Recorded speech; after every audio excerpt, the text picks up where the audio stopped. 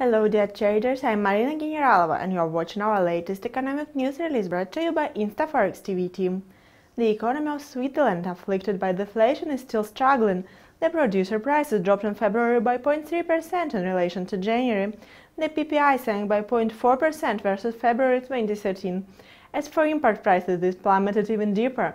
The index lost 0.8% month-on-month and 1.7% on a yearly basis.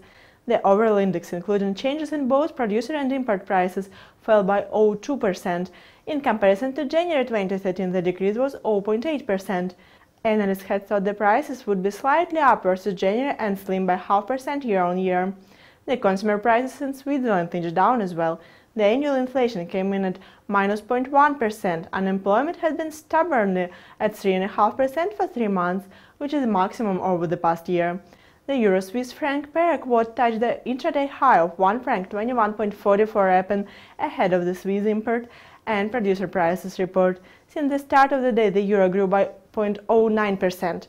The franc has been backed by geopolitical tensions combined with concerns over the global stability.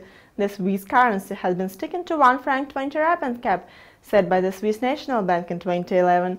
The central bank of the country keeps the franc under tight control, regulating its rate by interventions.